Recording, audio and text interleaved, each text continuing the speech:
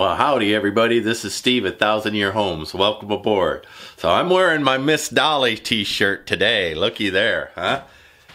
Leah got me that so I wouldn't be lonely and, cheat on her with other women. But what she doesn't know is if Dolly, you're watching right now, I know you're an honorable lady. But if you want to leave it all, leave Hollywood, come out. Right here, cowboy up with me. I'll tell you what, I can offer you chickens. Leave all that behind. Leave all that behind, Miss Dolly. And you come out here and I'll take you under my little wing and I can offer you chickens and a couple of horses. There you go. Get back to your roots. So how about that? I think Leah would be all right with that. In fact, I think Leah would just be, she would be mad for a little bit, but it would be Dolly. So forgiveness would be forthwith and with coming. All right, I'm going to do an informational today. I do mostly just video journals, whatever I'm working on, y'all stuck with. Sometimes I get a lot of views, sometimes I get few views, because it gets repetitive, right, when I'm building. But today, looky here, I've got the last bit of wall. And it gives me an opportunity to show y'all how I'm building. I tell you, I build in 4-foot sections at a time. And indeed, I got a 4-foot section here. Notice up there on the roof that it's missing insulation. So I got a chance to finish up insulation. And I'm missing a little narrow strip of insulation here. So I can do all the steps that it takes to do a shipping container in a 4-foot section. I can, the posts are in already. And the superstructure's in already, the electric's in. But I could start with the insulation, the furring strips, the mineral wool, then the drywall, and just wrap it all up. I think I could get all that done in one video that's not real long. So that will be my goal today, to get all of that done and taken care of. My horses have come up a couple of times and I've missed them, so they have not gotten fed. But as soon as they hear me out here, they're going to be out here, ruffling up. And Miss Dolly, the offer still stands. I measured myself in morally, and I know that it's not an honorable request, but it stands, girl. You come visit. All right, so after the structural components, which are all in, I've got the support post in, I've got the electric in. The next step is to get all the insulation on. I use this stuff and I buy it directly. InfraStop insulation. It's two-sided foil with bubble wrap in it, and I use that right up against a shipping container. And I haven't had any container sweat behind this when it's done right. All the way tight, taped in, and I think it's because it doesn't allow air to circulate. So trapped moisture might be in there, but in Texas, the humidity's not very high most of the time, and so I can manage that, and I could block the thermal energy of condensate with this stuff. So I put that on. Then I followed up with professional grade foil. And this aluminum foil tape is super good, and it comes in very long lengths. None of this was very expensive, and so I bought enough to do both shipping containers at once. I forget, $100 a roll or something. You'll have to look it up and check it yourself. I'm not going to redo the research. I'm just letting you know what I used. But this stuff's super good. So let me go ahead and set you up, and I'll get the roof done. And but there you go. InfraStop insulation with aluminum foil. That's the next step. So step 1 is the post. Step 2. Post and electric. Step 2 is the insulation of the bubble wrap. So let me get that going. For those of you who might think it's pretty low of me to, solicit a Miss Dolly based on a shirt that Leah gave me, I have given Leah Rob Thomas shirts, and every time I do, she goes, ah, and then she tells me she likes a bald-headed man. Come on now. Come on now. Anyway, if Rob Thomas ever left his wife and ran off with Leah, I just have to forgive her. I just have to forgive her. So, the horses are up. Let's take care of them. You boys missed your breakfast, or well, I ignored you. And now you're standing there for lunch. You are good horses. You are good horses, aren't you, Mr. Patience? All right, let's get you some food. For those of you who are all natural kind of folks and you got flies that you want to take care of, let me tell you, this stuff is the best stuff that I've found. Knocks the flies right and mosquitoes right off the horses, makes their fur unpalatable to the animals, and I don't even know what's in it. Let's see, it looks like geranium and lemongrass oil. If I'm reading right, yeah, geranium and lemongrass oil. So, man, I'll tell you, and his horses smell great. So get yourself some of this stuff. I can really recommend it. And look how good old Blaze is getting with the food time. See, his ears aren't back anymore. He's not all ugly mooded. He still spooks every now and then when I just walk up to him. Well, I'll spray him with the fly spray. He doesn't particularly care for that. He thinks I'm being mean when I give him the fly spray, but I'm not. I'm not. He stomps and sometimes walks off when I do that, but I don't see any flies on him today. Not a few. See, look at that. He's letting me handle him. Now, I'm still careful because he's not having it. See the little kicky? Not only would that be a fly kick, but it would be a Steve kick. if I irritate him too much. But old Hank here, he's the gentleman of the crew. I'll get Blaze there. I've made a lot of progress. I'm feeling much safer around Blaze. Interesting because the horses flies don't like Blaze as much as they do old Hank here. But watch this stuff. All right.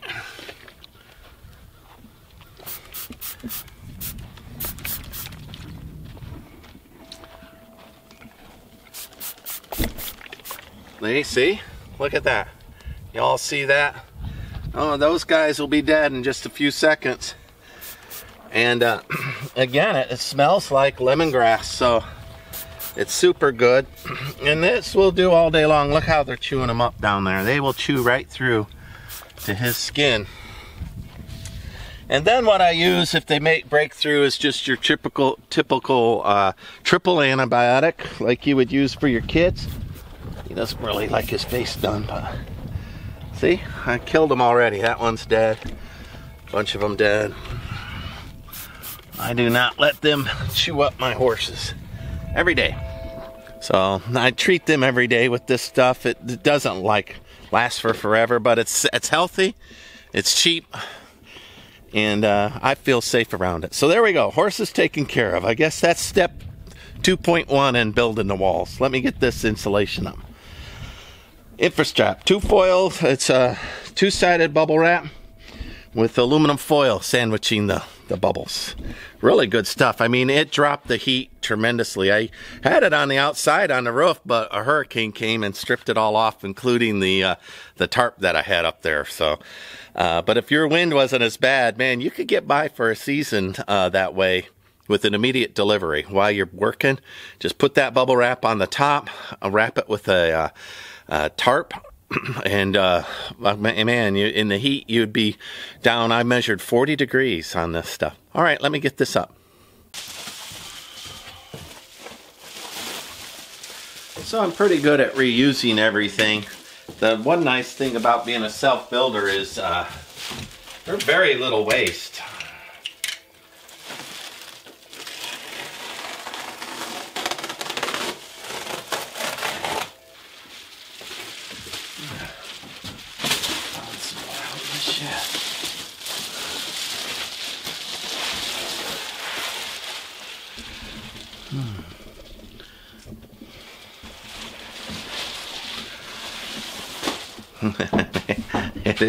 It is that sun, the Texas sun, it's already bright. All right, so I found some more out in the shed, leftover rolls, so I'm going to use those up, and I'll tape them all.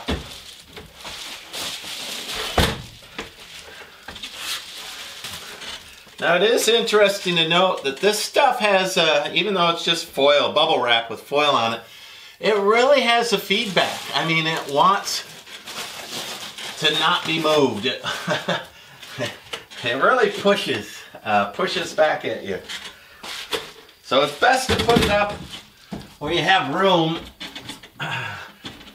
And I had it up here, but again, I had a storm come in and rip everything to heck and back.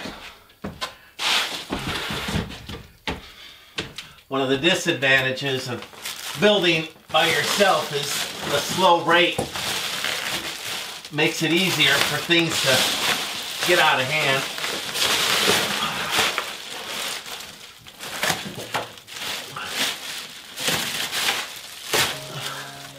And I can feel while I'm doing this the heat just go away, literally go away.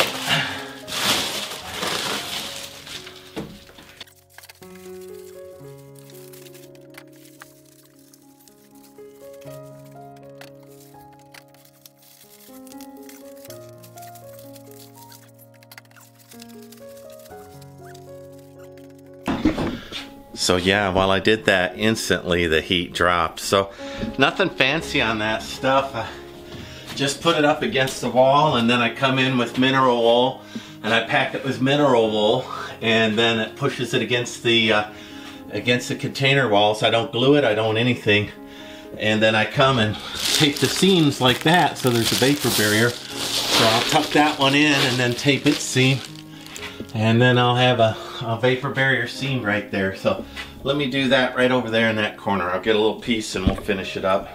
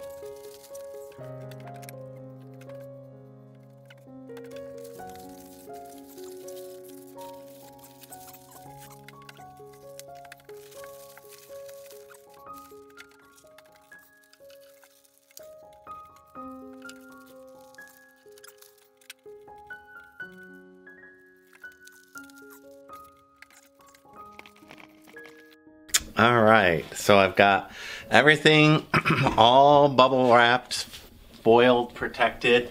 I've got the little cracks and crevices, everything taped. There's no vapor seam anywhere. So the next step, step 3, first I have the post and the structural stuff, then I have the bubble wrap.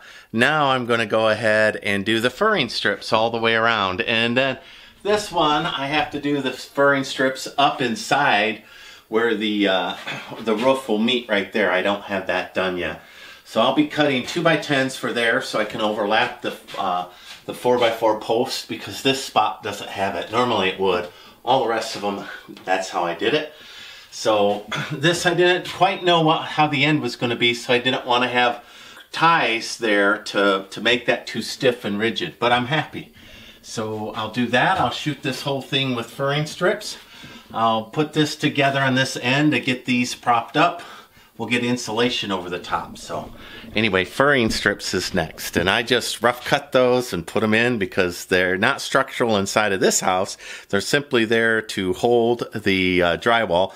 And occasionally, if one's a little loose, I'll go ahead and mount it right to the shipping container. I'll just screw right through with a self-tapping screw, and I'll mount it right to there. But most of the time, I tie it into the post with wood screws. But on occasion, I'll go ahead and reinforce it with 1 or 2 structural screws right through to the wall. So then I know the drywall is not doing anything other than sticking right there.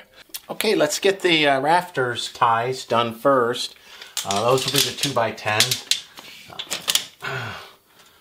18 and a half, 9, 24, 13 and a half. All right, let's see if I can remember all those numbers. So, people might think building the rafters out of treated is overkill. But I bet I had a 100-year-old row house down here. And when I went up to work on the roof and I walked on the peak, termites came out from the rafters. So, and that's just regular Texas termites. Wait until those Formosan ones get down here. Then it'll be serious business. Oh, what was the last number? 18 and a half?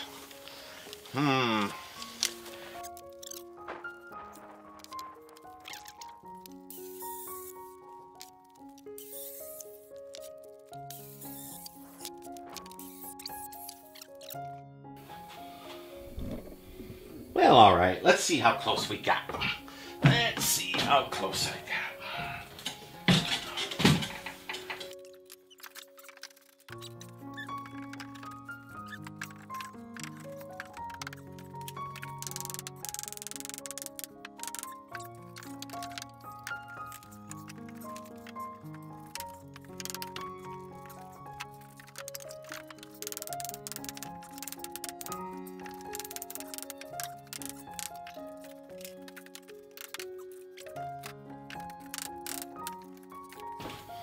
All right, I have all the roof blocking in, so I'm just going to toe nail it into each rafter.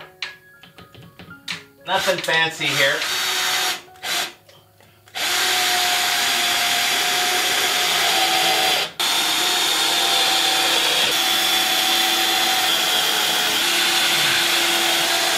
All right, I use 2x6s on the bottom, and that's just, I use 2x6s so if somebody accidentally kicks the wall while walking, I don't have a 2x4 there to make the, you know, to have them break the wall.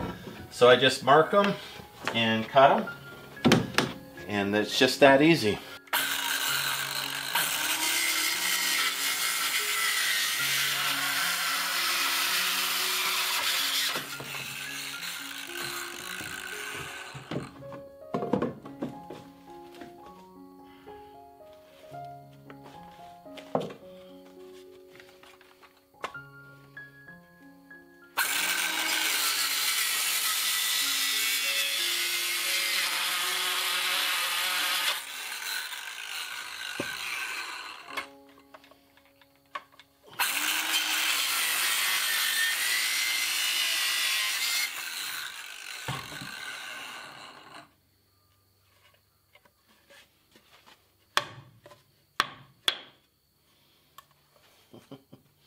Come on.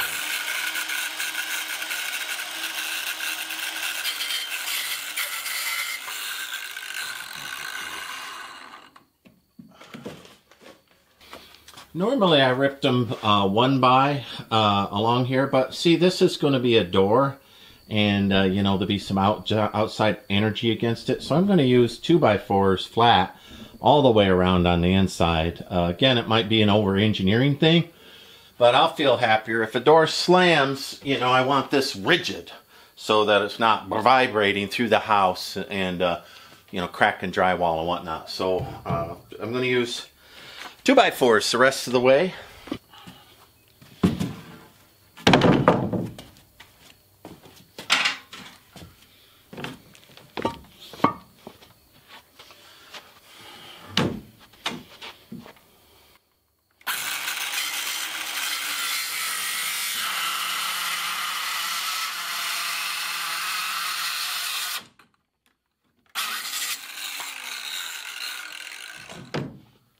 Well, it's sundown once again, and it's a weekend, so I've got time to work. So it's going to get too dark for y'all. I'm going to turn on the shop light and keep working.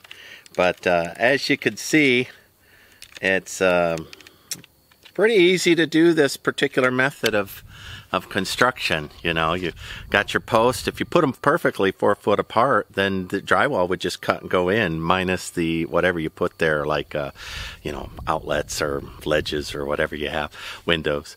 So, but let me get this last cut while I still have a little light. So I traced around the log, so all I'm going to do is jigsaw around it now.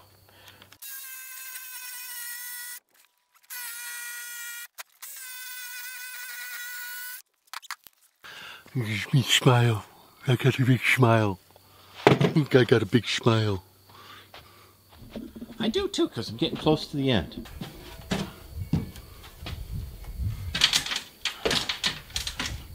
There we go. Get it?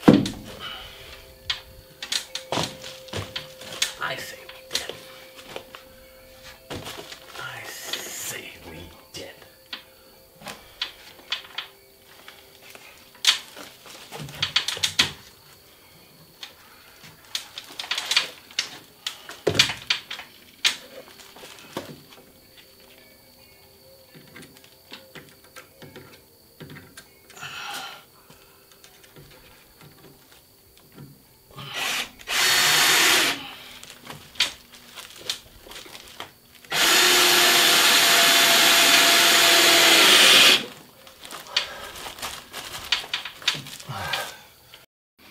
Alright, so it's getting too dark to video, but it's not too dark for me to work.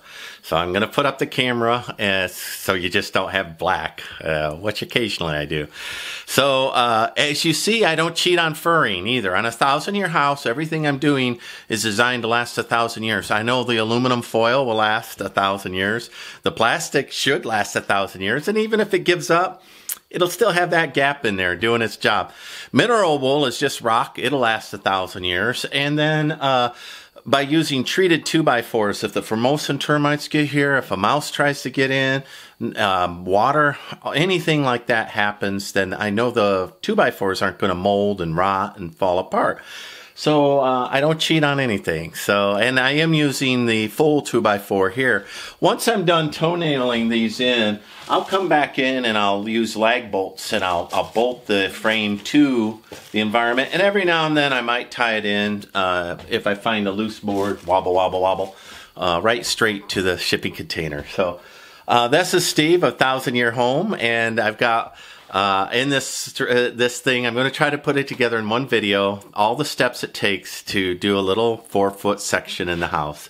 And so you have the structural, you have the electric, you have the bubble wrap, you have the furring strip, then you'll have the mineral wool, finally the drywall. So those will be all the steps. And I'm on the furring strips right now. Hey everybody, here, this is Steve. Another day. I'm still working on the grand entrance, but it's a hot day in the winter. It'll be over 90 today in Texas, which concerns me because it'll be another year of intense drought. I am drought worn out, so, but let me look here. So there's my wall design. If you're looking, 86 is what the wall's currently reading. Let's go out and take a look at what the shipping container would have been in the raw before I did these steps. So because my system is a super good system and I'm proud of it and it'll work for people. So 136, see, 136, 135. So that's 40, let's see, 14, 40, 50-degree temperature difference between, and nothing fancy, no airs running, no tricks, no bells, no whistles, nothing's running between the same spot in the wall. That's 135 on the outside of my shipping container, and it's 86 on these walls right now. So this is why I'm doing this little microcosm of the grand entrance, because it's all the steps. It's the architectural component, it's the power component, it's the bubble wrap, and then it's the insulation over it, and then the drywall. And you'll see that those steps give me a 50-degree delta on a winter day. There's some other things, technical things about this house, like it's not on true south. It's a few degrees off the south, which is designed to knock the heat away. In the summer, you optimize winter warmth, as well as give me the maximum amount of solar in my position without having to do weird things with my solar. There's little things like that that you'll have to study yourself, but in my neck of the woods, the few degrees difference is perfect for shedding heat while simultaneously optimizing warmth and, solar. All right, let's continue on with what I need to accomplish today. All right, there's a lot of custom doodaddery that I'm doodadding. Now, if you've been following the show, there's other episodes where I talk about behind this metal, there is an I-beam that comes out, changes the dimensions. In the corner, it ties into the pillars that are actually the true support of a shipping container. So your dimensions change a little bit. Well, that leaves me with some difficulties that I have to solve. They're not real complex. I'm just going to cut and work. So if you notice that this piece and that piece, they're aligned pretty good, right? Now I'll shim that up ever so slightly because my drywall will come and rest right against the top of this beam and run this way. So I'll have to tuck that in as best I can, and I'll probably have to cut around it, which is normal. And then over here on this end, you'll see that I notched it for the... it goes right around the beam, and that's by design. I just keep the live edge. But on the top, I need to do a little dimensional change so that from here to there is level. And so I'll get my level, we'll do that dimension, and then I'll notch a 2x4, and I'll put a 2x4 on top of it, screw it all together. So when I drop that 2x4 in here, all I have to do is cut out the spot right here, and the 2x4 will have a lid that the drywall can rest against on this end. So again, it's not conventional stick framing because the shipping container itself is the structure. I'm simply attaching furring strips. So if somebody comes in, oh, that's not the right way to make a header. And it's not a header, right? It's not a header. The header is, the shipping container. The thing I walked out there and showed you was 135. And this bubble wrap, it's not even that. We'll get the thing and see what that is. All right, what did the bubble wrap cut it? Just by itself. Yeah, all by itself even before. So it's mostly the bubble wrap that's doing the cutting. It's just a few degrees difference, so. But anyway, that's what I'm working on, and the shipping container itself. For a guy like me, I haven't built a lot of houses or anything. I'm an off-grid builder, a solo builder, all by my lonesome.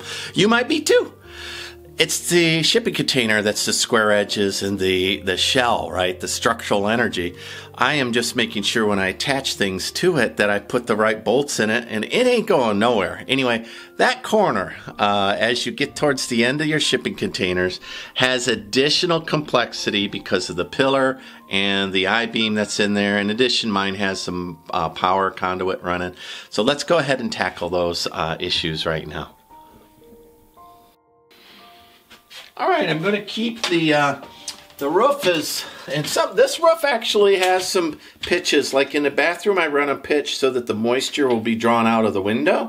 So, I don't want a lot of moisture inside of this container. I want to keep mold away. But here I've decided I do want it flat. Okay, so 1 3/8 is what I need to make the top of this little piece that comes to here. So this will be level. And you can see right there, I don't know if you can see it, but there's what I'm trying to get around, is there's an I-beam back in there. All right, let's build this back brace for the drywall and make it all fit in there.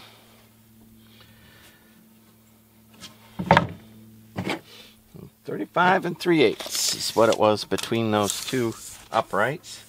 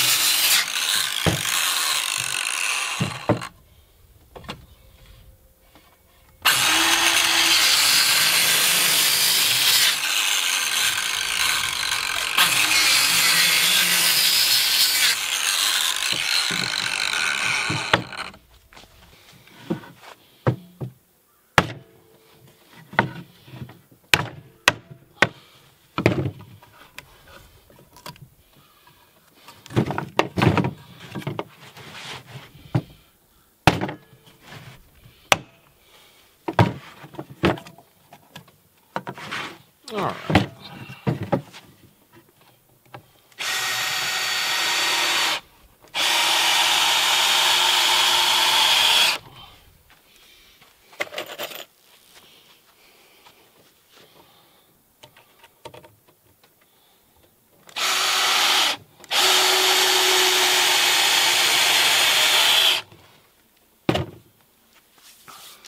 Alright, if I did that right, then it'll go right up in there. The conduit will be able to pass through this side, and then I'll have a place to nail drywall there, and then that will be supporting up on the piece. So let's put that up. Alright. Let's see if that 1/4 inch was the secret sauce.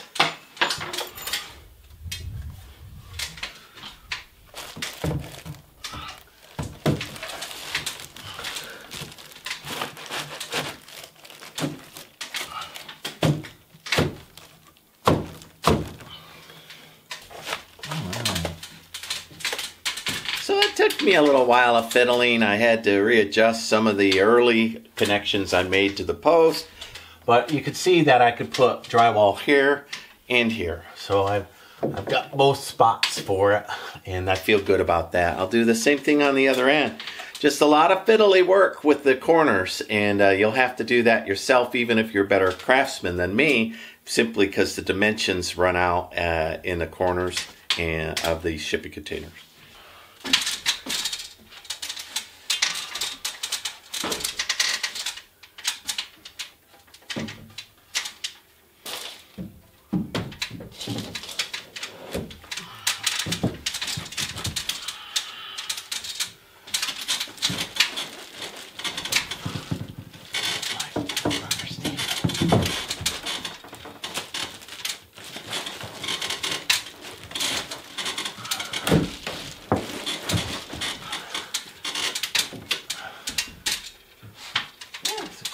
Didn't matter, huh?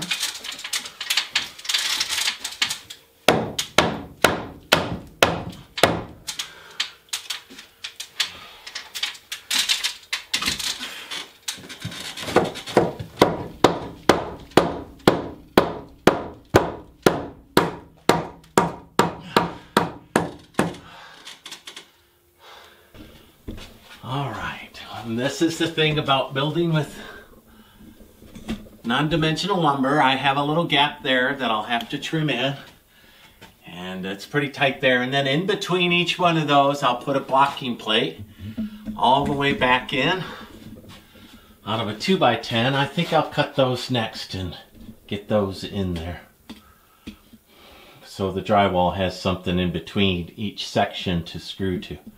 It gives me a nice tight edge. So, still furring. I'm still doing furring strips. As I mentioned before, everything is treated.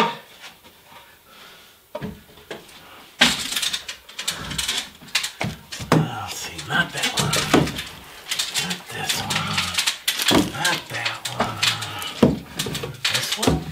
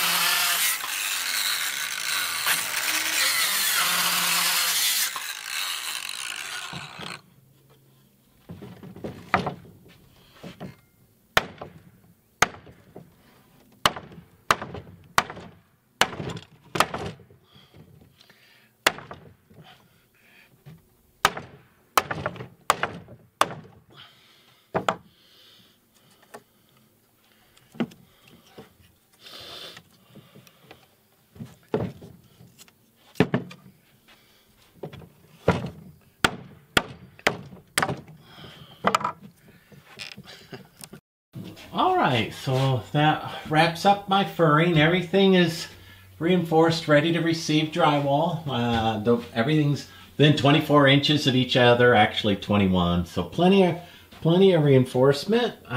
Notched wherever I needed to. Well, everything's reinforced. I'll do something here if I have to. At Drywall, when I moved it with my fork truck, I damaged it more than when I bought it. But here's the problem. It's hard for me to find 12-foot 5/8 inch drywall. So I'm going to try to save this piece, these two pieces. But I need a 4-foot section straight in there, a 4-foot section up in there, and you know, this one's only 4 foot up there. So I think I can cut it out and make it all fit. But the next step is insulation.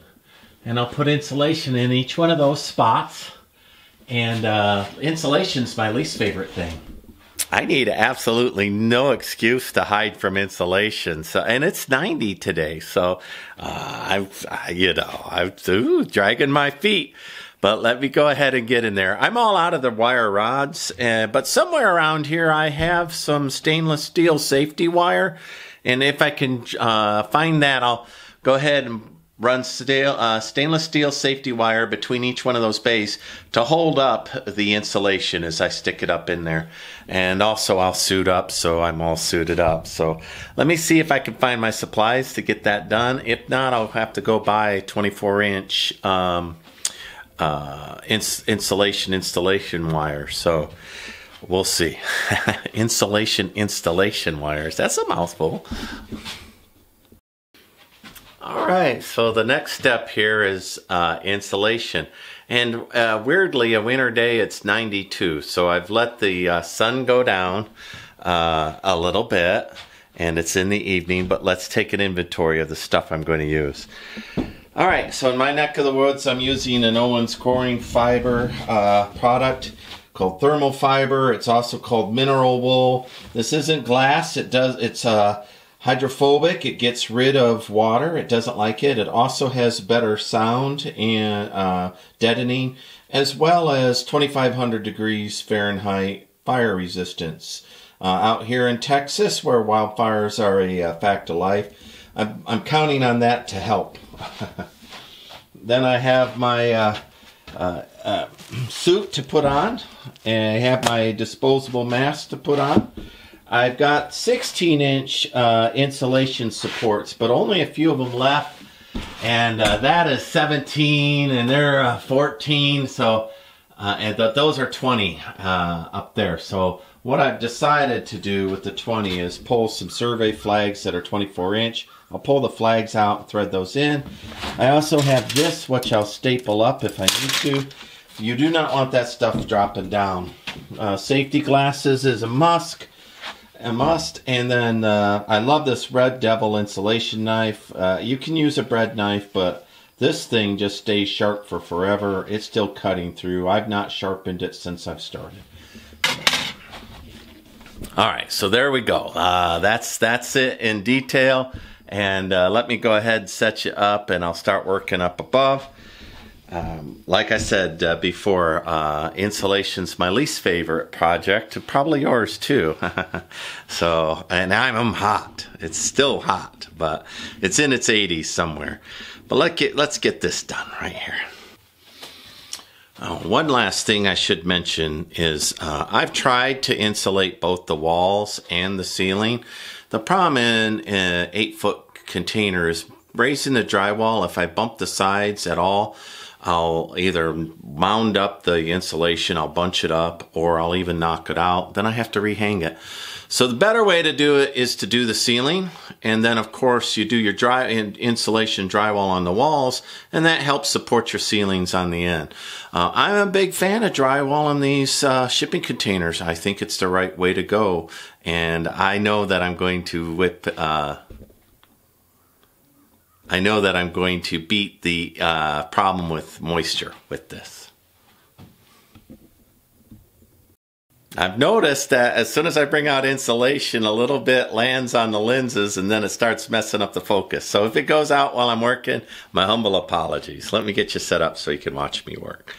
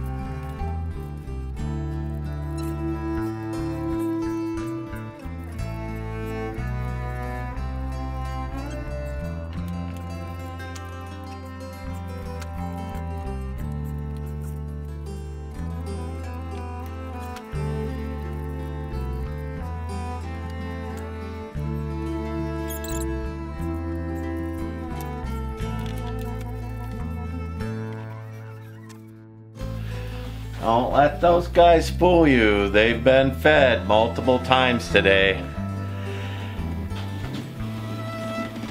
I'm going to believe that they're just here for the moral support. You here for moral support, Horsey? Good, I'm proud of you.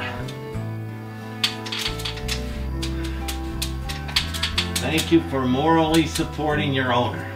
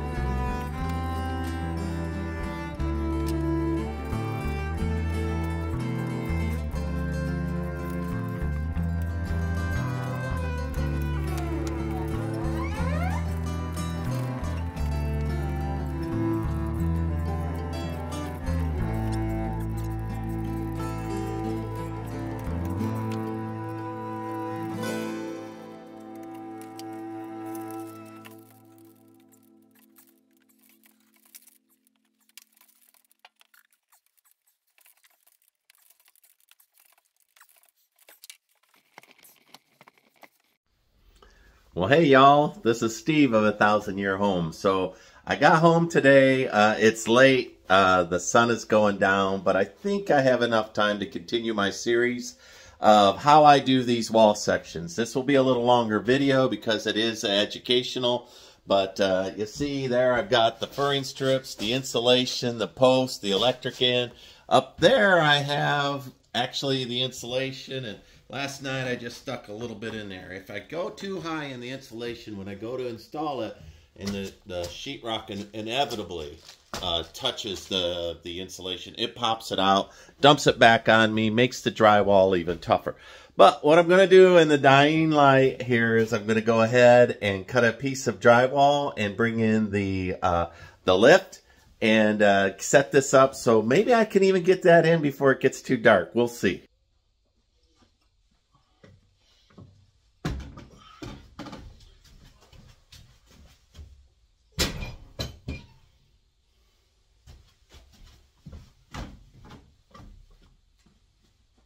Number, and I know you can count to 3.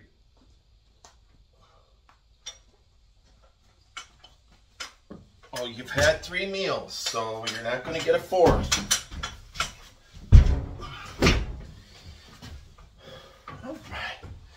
So I disparagingly call this thing the Finger Pincher 4000 because it always pinches a finger. that is the flat out truth. But you cannot safely do drywall without one of these things. So, having said what I've said, this is a Harbor Freight model drywall lift. If you're doing drywall above your head, if you want to become an old man and you're a young man, fastest way to do that is to fall off a ladder while you're doing drywall. That's a silly way to get hurt. So as a solo builder, the only way to get it done is with a lift. So I call this a Finger Pincher 4000. It's not, it's just your standard run-of-the-mill drywall lift. There's better ones out there, more articulation. But listen, I can get probably what I paid for it, take it to a pawn shop, keep it in the back for years, cut it into a fence, I don't know. But this is the right way to put drywall up above your head.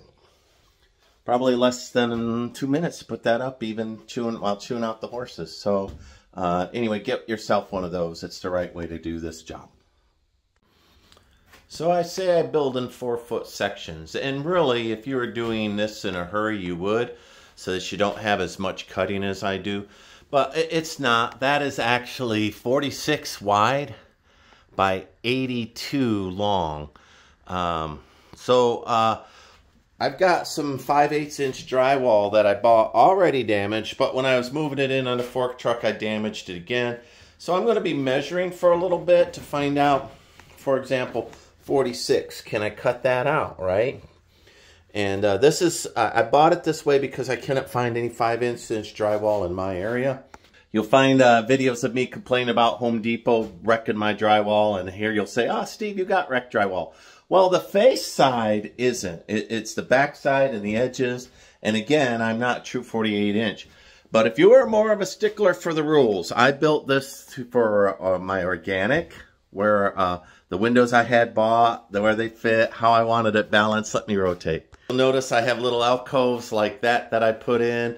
So none of these beams are perfectly 48 inch. But if I wanted to punch out a bunch of these quick, obviously I would, right? I'd make them all 48 inch. But I didn't. I did what I believe will look best for my eyeball. And in that particular case, it leaves me a little odd thing going around this post here. But it plays to my favor. Now I need to find a sheet of drywall that's not damaged that I could put on the lift and get it up without causing a whole lot of problems. And so I'll be a few minutes while I figure that all out. All right, so I measured twice and hopefully I cut once. So there's the length of it. And then whatever the measurement is, I come in like a 1/2 inch all the way around so that I have a little wiggle room. These are not dimensionally true. And if there's a knot anywhere on that log that I haven't calculated, I'm going to hit that knot and not be able to hang drywall. So a little bit short is what I want. That's the midpoint. So all of these have been measured. And lastly, I give some kind of indication of what side is what for the taper. So now let me go ahead and cut that and get that staged, and I'll put it up on there, and then we'll crank it and put it up to the top.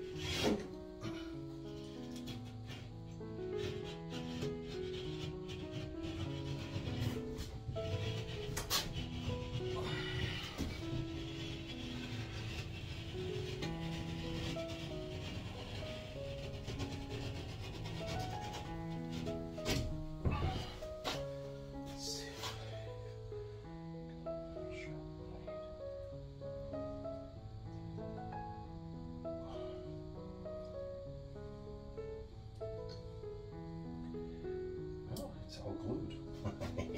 All right. Here's my huckleberry. Yeah, I guess I'll cut this one at the same time.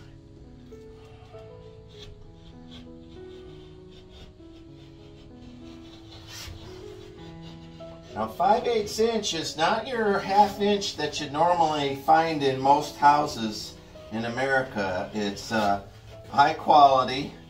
And to cut through, you're going to have to press a little bit harder than normal. I'm sure if I did this every day, all day long, I'd have just the right secret sauce. But I have learned that I need to make 2 passes, and I need the second pass to press pretty hard.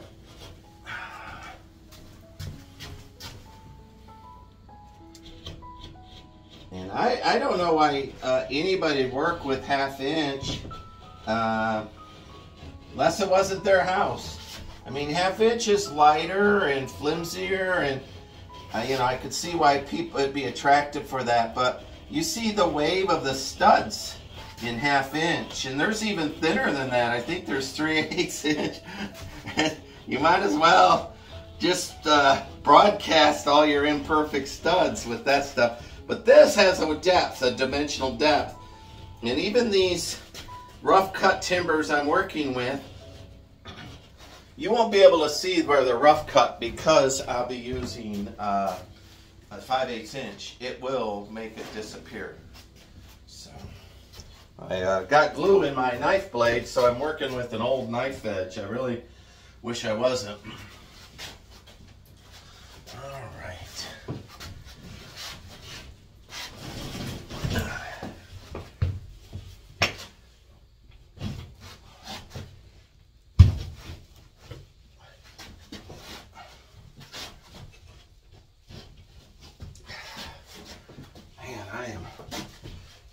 I've been busy all week, and I am definitely tired. I came in on street clothes. I'm wearing street clothes right now.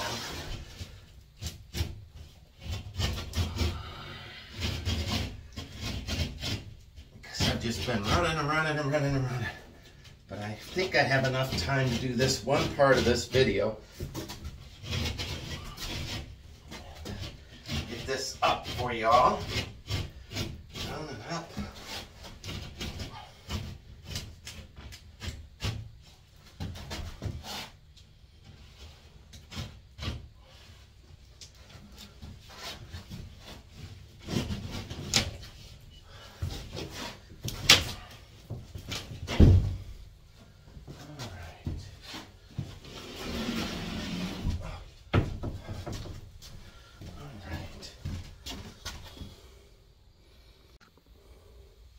Alright, I took a minute to clean up that cut sheet because I don't want anything in my way, as well as get a nice sharp knife.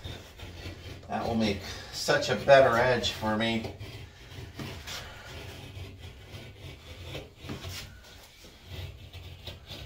And I do like to cut both edges length and width at the same time and do it this way, especially if it's standing up.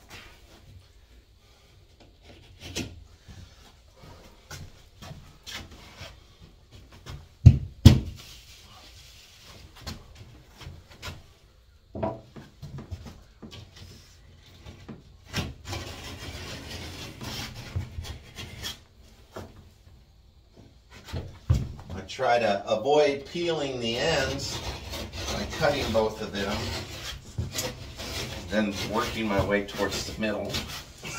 And, I'm trying to keep as much of the edge alive as I can.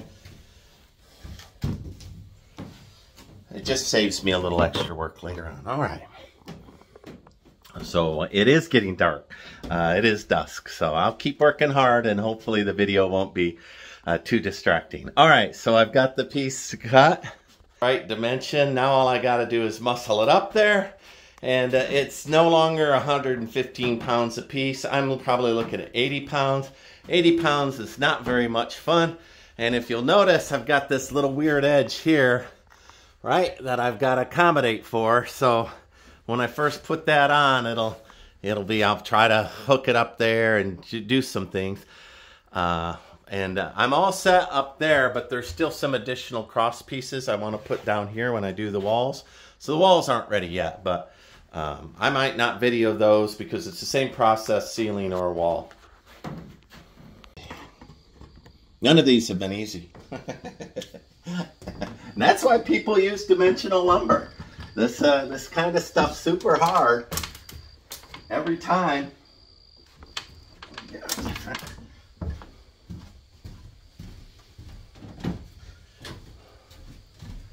I can get it tucked up over that log without breaking it, I'll be super happy.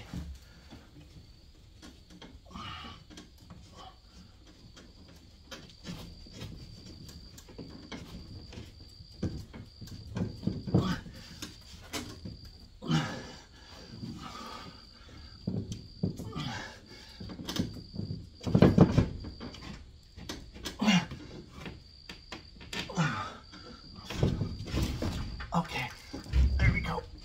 All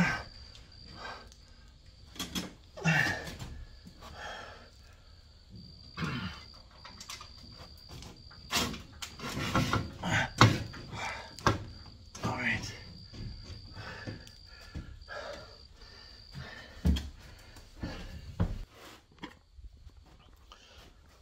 I'm going to have to put you on pause while I work out that log. It'll be the same thing that I just did.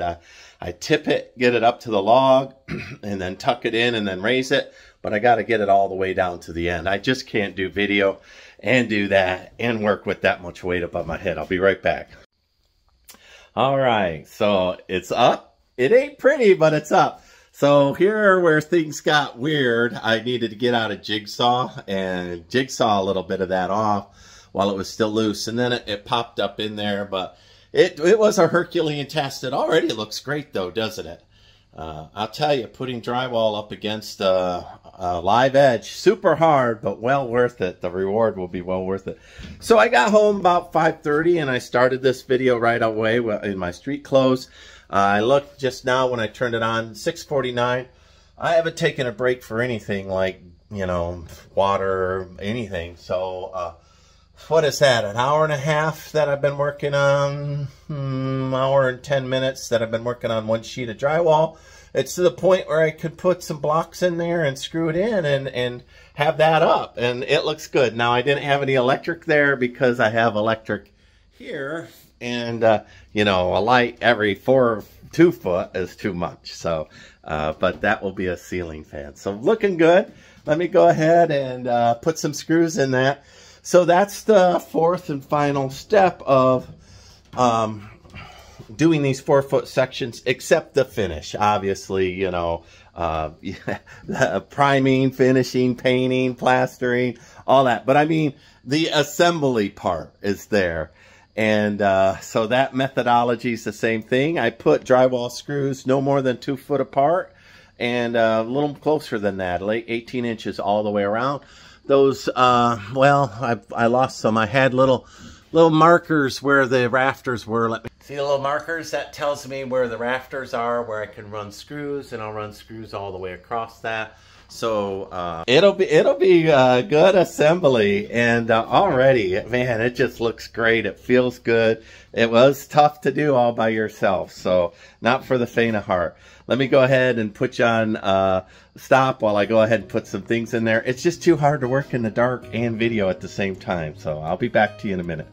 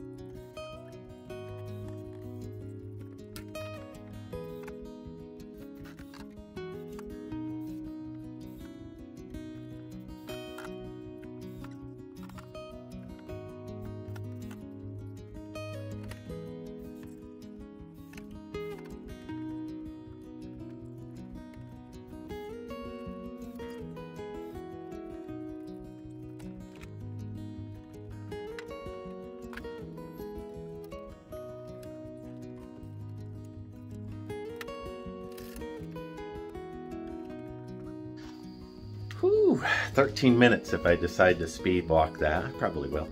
So let me rotate. So again, I followed all of the screws up. I'll go pass through there again. I didn't tear through very many times, but my shoulders are burning. I'm tired. You know, there's a little mess there where I had to jigsaw it. A little mess there where I had to jigsaw it. All that will be fixed in post-processing with mud.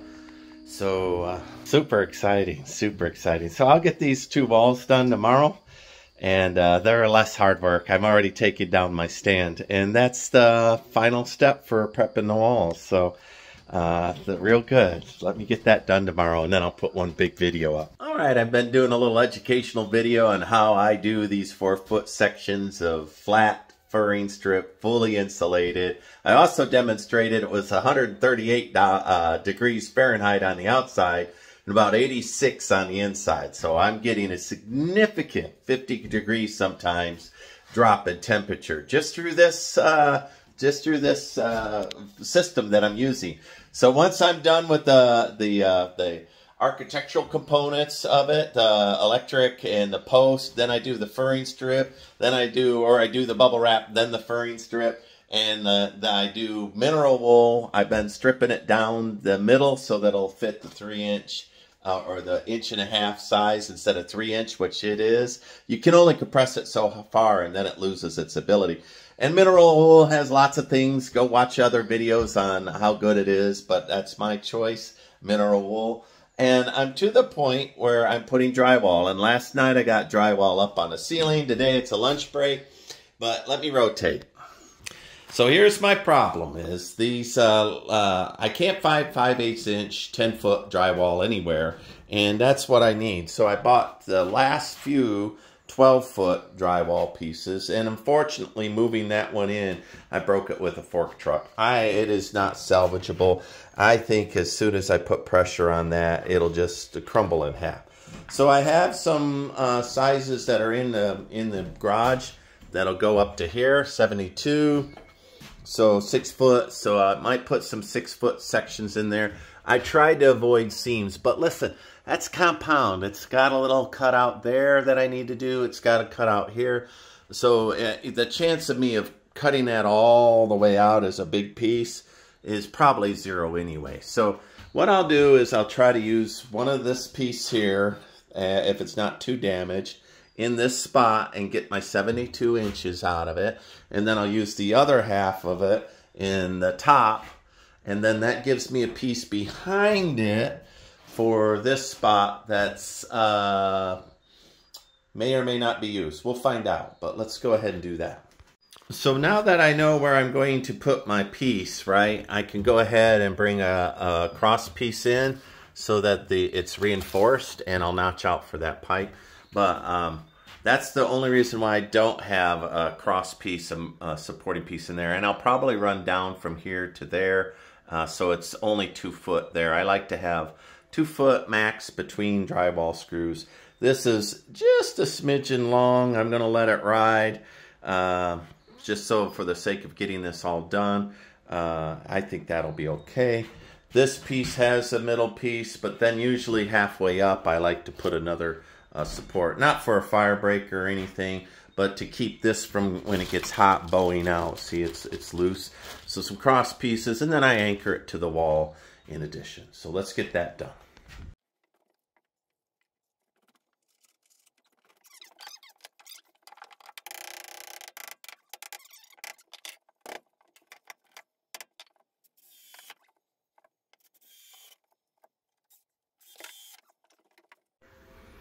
All right, I cut the drywall out from that broken sheet.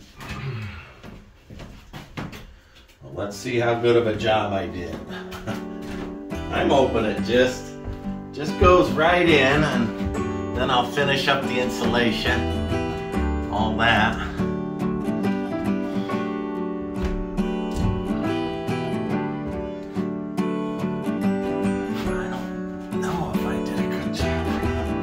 See, I need to cut that out too.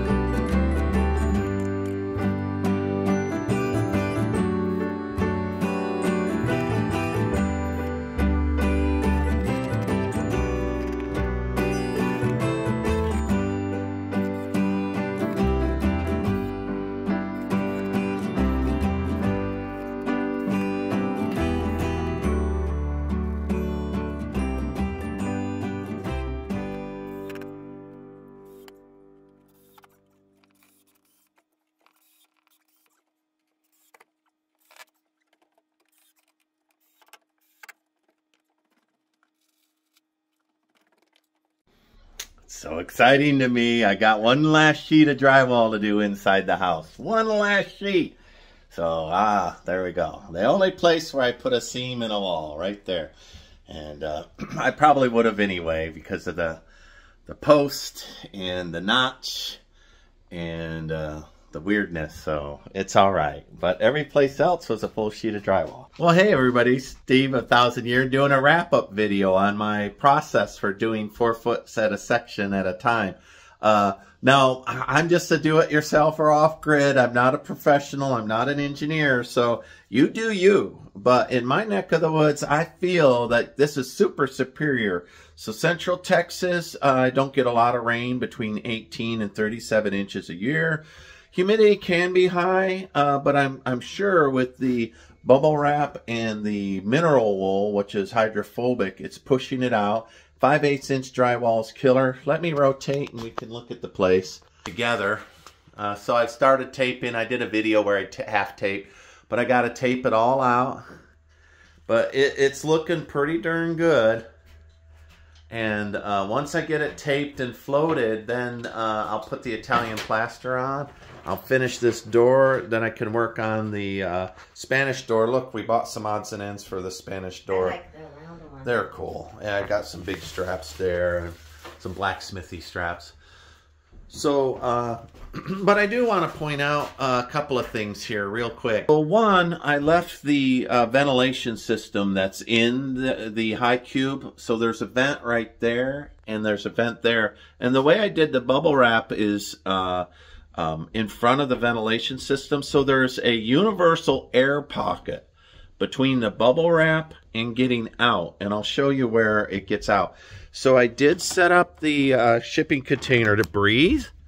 So when you take a look here, let me hit rotate. So I'm looking up, and I know it'll be hard to see, but between the log and the insulation, you'll see I dumped the bubble wrap out. So there's one universal air pocket all the way through this shipping container. Now I did that with the idea that when I superheat the outside, that there'll be a way for the hot air during the day to exit, and it'll exit here. Most of the time this will be open, most of the time. And then I'm going to put a metal bar across the top there with holes ventilated in it so it can breathe. And I might even put something where I can slide it closed. But I might just drill holes through metal. And between the log and the roof will be a perforated metal plate. Or maybe I'll even buy, you know, the alligator grid work stainless steel and cut it and put it in there and spray paint it. I'm not sure. Nevertheless, I think that air pocket is the final, like, pay attention and maybe do that as well if you follow this. But, you know, you start with, if you start with your post and not use rough post, if you'd use finished post, 4 foot up between, this drywalling would be super fast. Now I cut out all of this fancy stuff, right? And I also, because it's a high cube, it's 9 foot up there, and I used that. So I didn't use 8 foot sheets. If you could find 10 footers, get 10 foot.